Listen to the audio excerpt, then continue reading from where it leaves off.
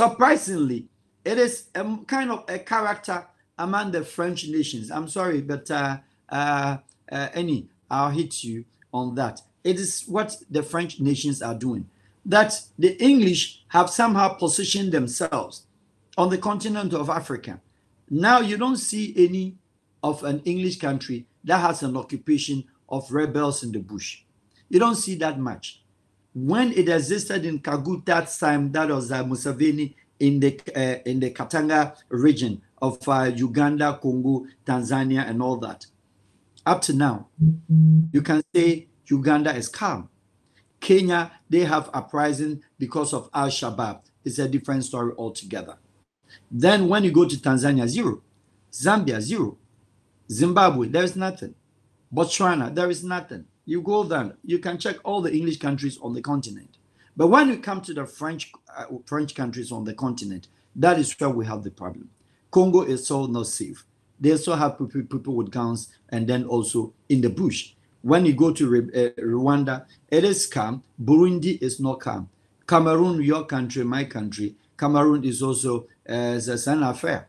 It's also another issue. You understand? When you go to Niger, there are people still holding guns. Burkina Faso, there are people still holding guns. Cote d'Ivoire, it's somehow also in they live in a glass house, but they are throwing stones. So you ask, why is with the French countries on the continent, not even excluding the North Americans, the North African countries, I beg your pardon.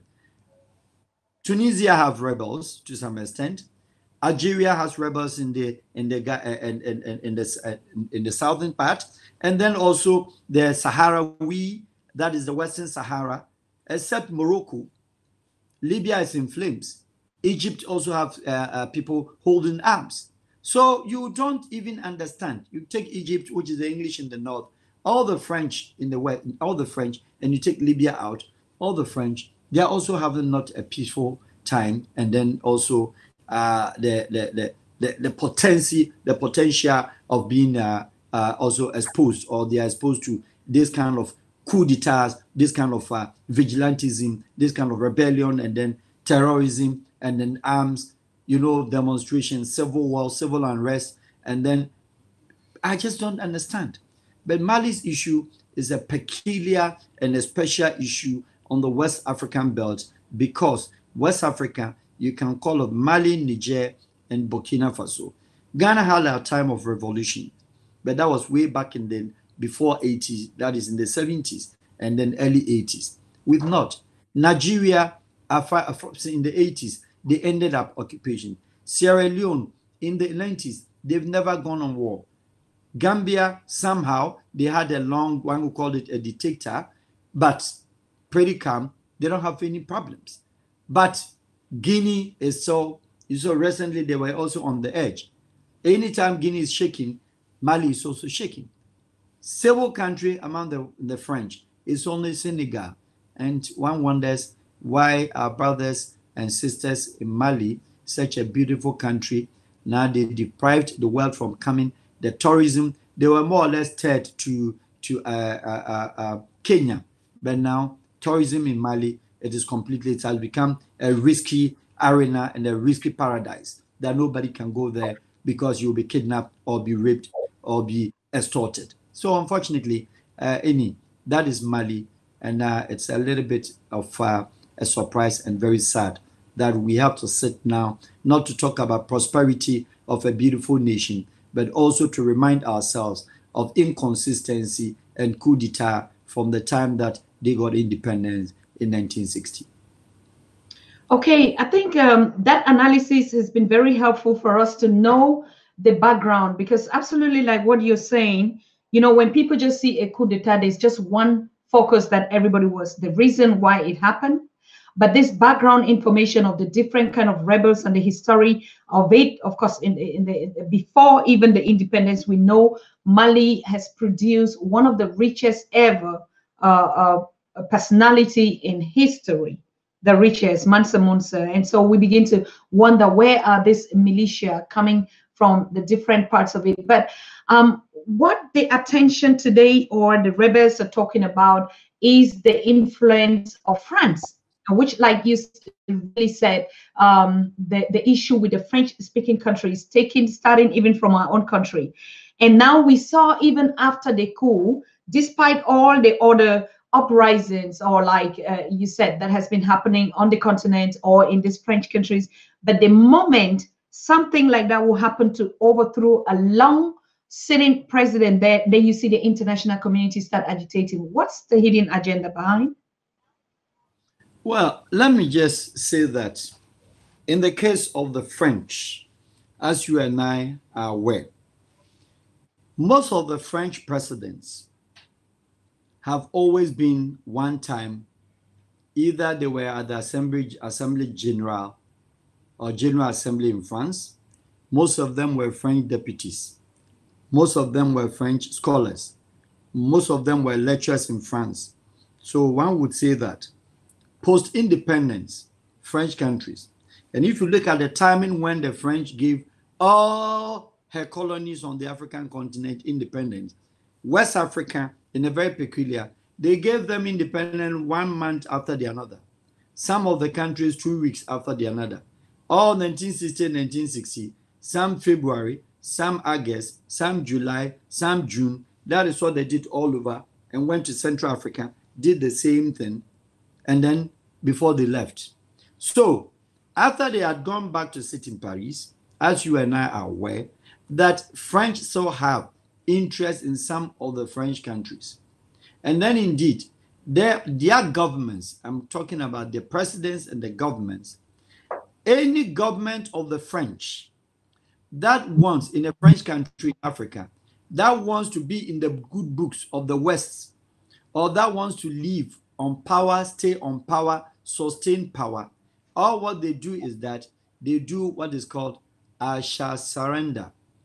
They just go into Paris and then they bow down to Paris, that here we are, you are our masters, continue. As I've said on some of the programs before, that when the African Union was formed, and even the ECOWAS, when the French countries joined the ECOWAS and the African Union also, none of them attended a summit without going to Paris to take instructions. So post-independent French countries, the people the French gave the independence to is not different from the English somehow, but we have managed our own a little bit better.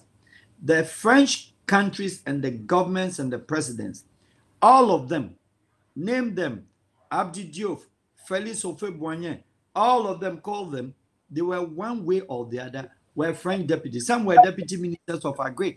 Some were with the National Assembly General, like Modibo Keïta. Modibo Keïta was a Frenchman. He was a France. In France, he was a General Assemblyman. So if such a person was coming out, and then he changes from his masters, there is a problem. The story is not different from Gabon. Odimba, whom I personally, very close somehow, I will call it Gabon, they have a problem. But his father, Ali Omar Bongo, was a French idol. So when Paul Biya is not different, how can, for instance, Paul Biya sit somewhere in Switzerland, Intercontinental Hotel, and rule Cameroon from Switzerland? And the French, and to the West, there's no problem about that. It is because French is a superpower. French has the ears and the voice of their superpower within the region, Europe, and the international community. So if French says, I have blessed this government, and that is my baby, it is how the international community speaks, and that is the language they understand. Nobody goes out there to challenge France. Taking into consideration or minding that the continent of Africa was divided with the French, by the French and the English. The Portuguese has only 5 leagues. The Spanish has only 1. And then 2 unattached, 3 unattached, Liberia, Libya, and Ethiopia. The rest were divided between the English and French, and also the Portuguese and 1 Spanish league. Finished.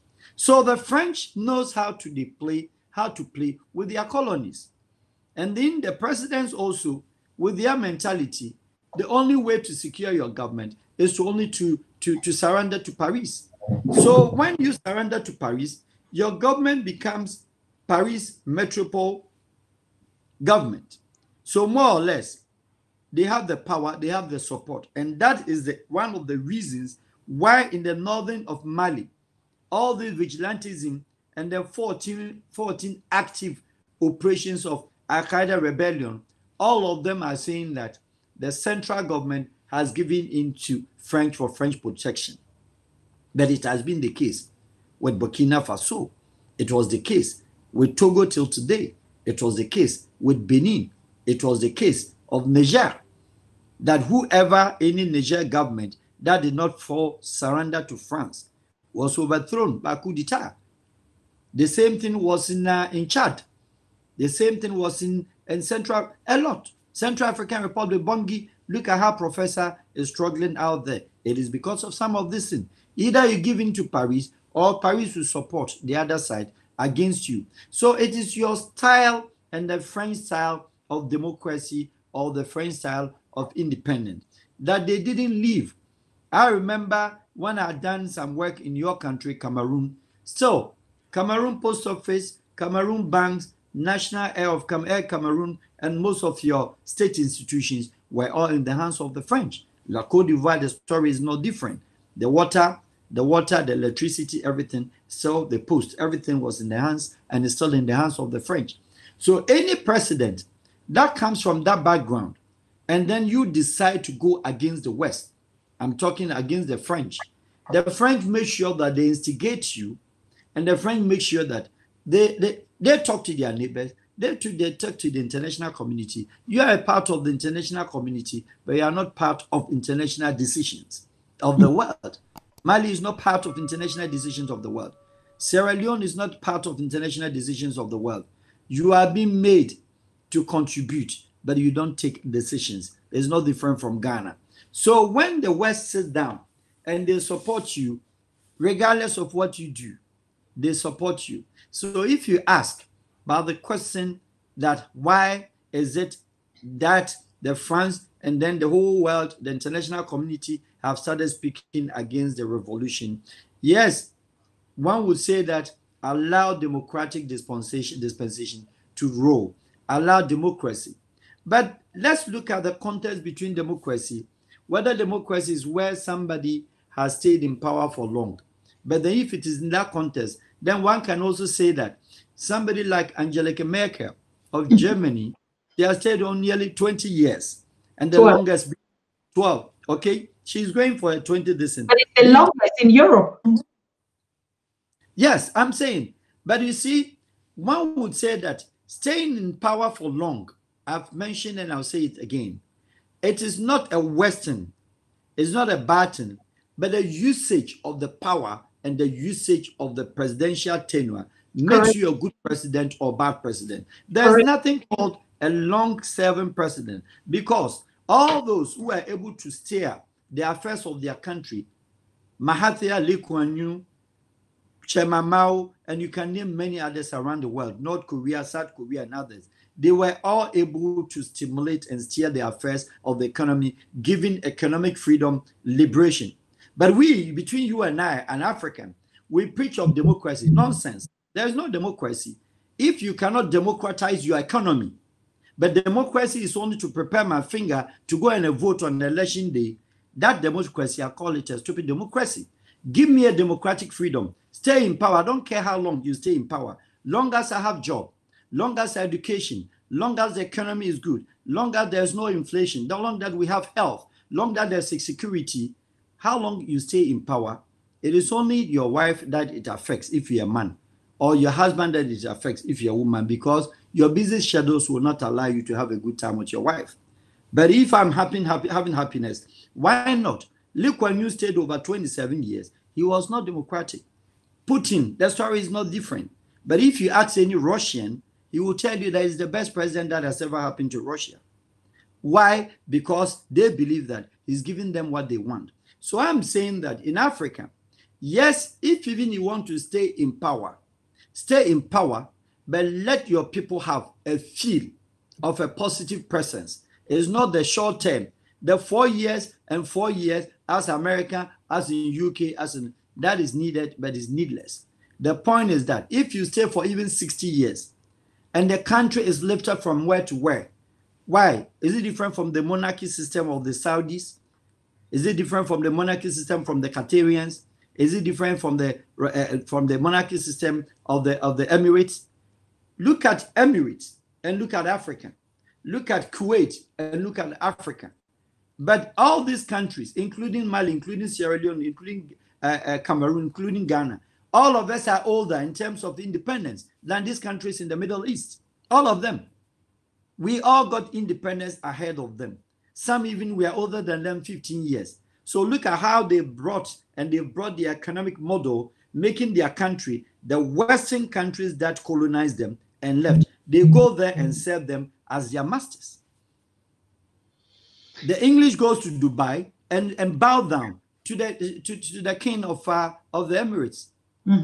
So that is what Africa, because if even you look at the Emirates, or you look at the kingdoms, or you look at the Mediterranean, they are only operating and then only leveraging on one mineral resources, which is oil. Come to us, Sub-Saharan African, your country. Is there any country that has resources more than Cameroon? Look at your north. Gold is all over in alluvial gold, all over in Cameroon.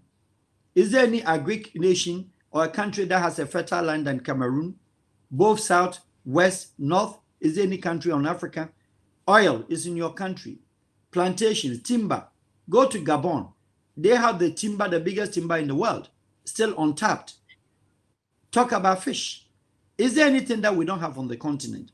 And talk about my own country, Ghana, is one of the most blessed land of all lands in the world, with any resources in commercial volumes that we don't know the tail and the end and when the resources will finish.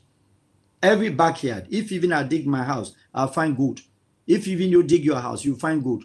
Plant even plantain in your house, you have it. So we have all this, and we're asking ourselves, where did we go wrong, or where is the problem? Where is the problem? So for me, I'm saying that where some of this anger originated out of political heat, overheating the political pot. Some has to do also, one would say that, yes, you've gained independent.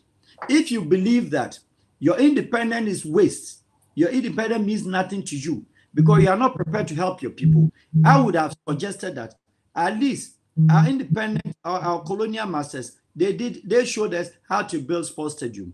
They gave us how to play football. Then go and surrender, give back the whole country, and then decolonize. If you decolonize, then we understand that you've given him back to your colonial master to come and rule you. But if you have an independent and you still go back and then give in, and they give you instructions, and you come and sever your citizens, you come and sever your economy, you take your mineral resources, you take your money and give all back. You steal the money. You don't keep the money in your country. You go and give the money out them. You sign conditionalities and clauses that encrypt your own money you put there. The very day you leave or you die, the property, the money, it is left with them. Is the story different from what we see in Belgium? Whoever had gone to Belgium knows how Belgium and the Congolese assets from all the Congolese presidents, present and past, have done for Belgium. So if Belgium has built such a city, they don't have unemployment issue. They have a fabulous country, a neat country. All properties, beautiful homes, etc., are all migrated from Congo. And go back to Kinshasa. Go back to Kinshasa. Go and look. You still have what? The shanty towns. You still have the body. Even drinking water, they don't have. Congo is still not having lights. But it is the richest country, undoubtedly, on the continent of Africa. So it is nobody's making. It is our own making. Because it comes back to buttress the point, as I told you, that we don't love ourselves. It borders on love. We are racist ourselves. And I'll mention it again. Because if you are not, and if you are, you would protect your race and protect your people. If you don't protect your race and you cannot protect your people, you don't come and tell me that French is instructing you, English is instructing you. Yes, they don't have any gold in Paris, on any soil anywhere. And if they have, they will tell you it will conflict with technology. they will not mine. America has gold in Nevada, Las Vegas, but they are not mining. They mine with a certain distance. Canada has oil more than Saudi Arabia, but it will conflict technology. They are not mining. Alaska, in the United States, the Anchorage, the whole land is oil, more than Saudi, more than Kuwait, more than Libya, all combined. But they are not. They buy your oil because they need the oil. Why not? They will not conflict with technology. They are living with only IP, intellectual properties. They are living with only capital properties, human resources. That is what the country builds on. It is a service nation. You have the mineral resources. You have become just a normal custodian of the mineral resources without knowing the use of it. So if you sit back and put your hand on the on your head and throw your hands in despair that France is instructing you, you must be a crazy president. You must be a stupid president. I'm sorry. It is just a matter that because you don't love yourself. No Western government had ever picked a bag and a bank billion car, come to Africa and collected our money from the central bank and drove away with it. No. We rather packed our money and go and open an account and deposit the money in. So if you collect a loan from European Union, from IMF, from World Bank, and then the loan in transit, you give 60% diverted into your private account, they will thank you for that. They will run your money and there's no interest. You are happy with that. They call it your life investment. However, you still burden your country, the generations unborn to come and pay that debt. You will die and will be paying that money. That your money to you will die, you will not have it. So in that order, is it stupidity? Is it cleverness? Is it intelligence? Or what? Tell me what any of these presidents, what they haven't studied with the Western presidents. Good number of them lectured them. Good number of the French African presidents today, they lecture some of these European presidents because they are far older than them. They've scholarized, learned, schooled more than them.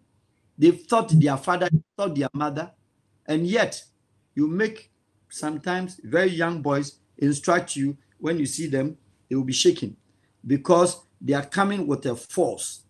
They are coming with a power. They are coming with a mentality that they want to secure very important things for their citizens, education for their citizens. They want to secure social security. They want to make sure that pregnant women can serve a relief, stay at home and nurture kids. And on top, they pay them. Tell me one single country in Africa, except when Libya, Gaddafi was alive, that they pay maternity leave to that extent or pay, as Germans would call it, Erziehungsgeld. Do they pay anywhere in Africa? No, we don't. But where does the money go? They wouldn't be able to tell you. And then they are always borrowing. All of them, they borrow. But I have asked a simple question that, when will Sierra Leone borrow money to Guinea? When will Ghana borrow money to Nigeria? When will Nigeria borrow money to Guinea? When will Nigeria borrow money to Benin? And when will Benin borrow money to Guinea, to Togo? We don't give our money to even ourselves. We don't borrow money to ourselves. All of us, 56 presidents, we queue up, put on tie, and then we go and borrow and bring it back home. And yet you're having the money. So the history and the coup d'etat, for me, I've seen coup. I've seen coup d'etat. I've seen civil unrest. I've seen genocide. Sierra Leone genocide, I lived in it throughout. I've seen the Liberian genocide. I've seen the Angolan genocide, Jonas Savimbi. I've seen genocide in Rwanda. And I've seen genocide of other places. So I know what it is. At the end of the day, let's come out and ask ourselves, Paul Kagame, he was a military leader. How long has he stayed in power? You and I, an African president, are making references of Kagame. But he is a person who came from also military background. He's a person who came from rebellion background. He came from also terrorism background. He came from the bush. And then also now, but he tries, at least, he's building a model of a government, a model of a country, building his economy. So indeed, Rwandese opposition, it is not that Kagame is strong, that he's intimidating opposition. Yes, some part you can say yes. However, one would say, and when you're in Rwanda, you can say that something is going on in the country. There is a sense and there's a direction.